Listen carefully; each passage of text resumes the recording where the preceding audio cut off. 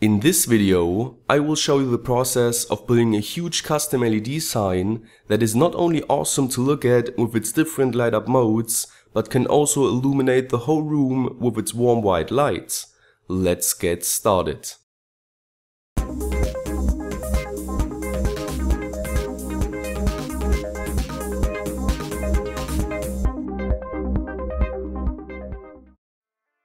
First off, we put together two jack stands which were mandatory to work with the woods in a comfortable height. Then we brought in the bigger MDF board with measurements of 90 by 250 cm and a depth of around 60 mm. And at this point we already created our custom lettering, which is the favorite city of my assistant. But feel free to change the letters, as long as they have a height of half a meter and everything is symmetrical. It should come out fantastic.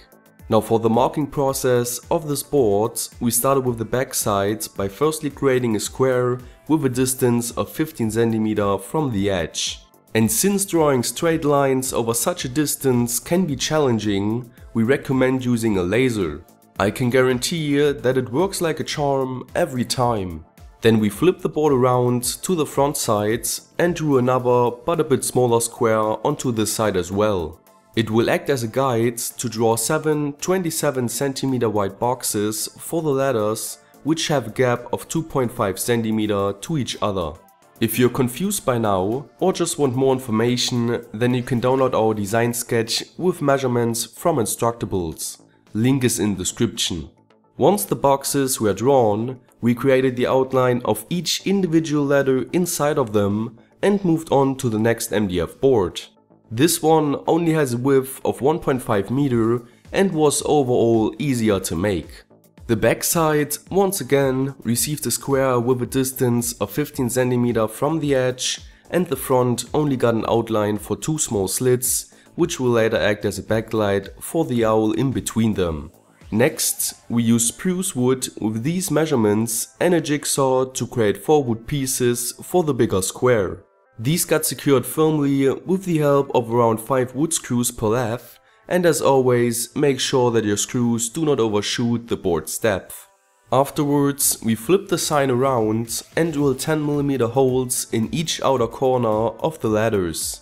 This way we have a starting point for the jigsaw and can also easily change the cutting direction with it. If you want to build something similar, I can tell you that this is the most frustrating part, just because it felt like an eternity to cut out all the different letters. But once this madness was complete, we ran over the edges with sandpaper to round them a bit. Then we drew 2 lines on the front sides in the middle of the long wood pieces of the back sides and marked 5 evenly spaced spots onto it. This is where these long screws will fit through later and secure everything to the wall. So obviously we had to pre-drill 6.5 mm holes and enlarge the top section a bit in order to let the screw head sit flush with the wood. Moving on to the wallpaper, we laid out the first strip and cut it to size. But the rest of the strips were not that easy to make though, because the pattern of the wallpaper only repeats every 26.5 cm, and finding that exact pattern was not that easy. To bound the two materials, we used a decent amount of spray adhesive, which we applied to the MDF and afterwards slowly lowered the wallpaper onto it. In order to finish the front side of the big MDF board, we secured the overhang of the paper onto the back side with the adhesive and a lot of staples. We then repeated the exact same steps for the smaller board, but as a summary for you, it was wood square on the back side, cutting out the design on the front side, drilling holes for the big screws, and finally applying the wallpaper. One day later, the glue was dry and we continued by gluing small wallpaper strips into the edges of the letters. This way, when we cut the wallpaper in this artistic way and glue the overhangs to the back side, the complete surface of the letters inside will be covered in wallpaper. Next, we laid down the milky white 2 mm thick acrylic pieces and determined where to cut them so that the intersection lines are not visible later on. And with the help of the jigsaw, we cut the pieces to size, peeled off the protective film and secured them to the boards with a lot of small wood screws. Just make sure that you do not apply too much pressure onto the glass. It can break quite easily.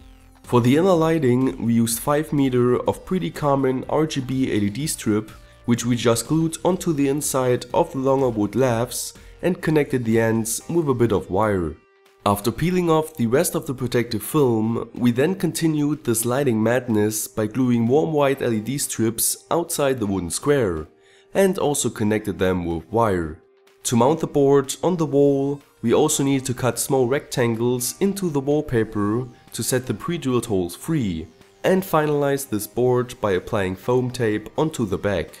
The second board is pretty much the same, just with smaller acrylic pieces and additionally the power supplies for the LEDs. This required me to drill 2 big holes into the wood square to fit my wires through, and I also needed to mount the power supplies with mounting clamps and connected the live and neutral wires together with terminals.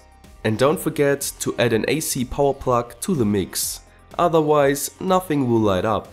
For the last step, we drilled holes in the wall, inserted the plastic anchors and secured both boards very firmly with these big ass screws.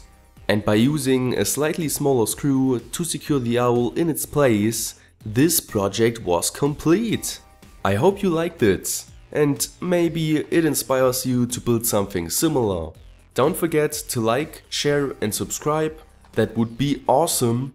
Please consider supporting me through my Patreon campaign to keep such videos coming. Just $1 can really make a difference. Stay creative and I will see you next time.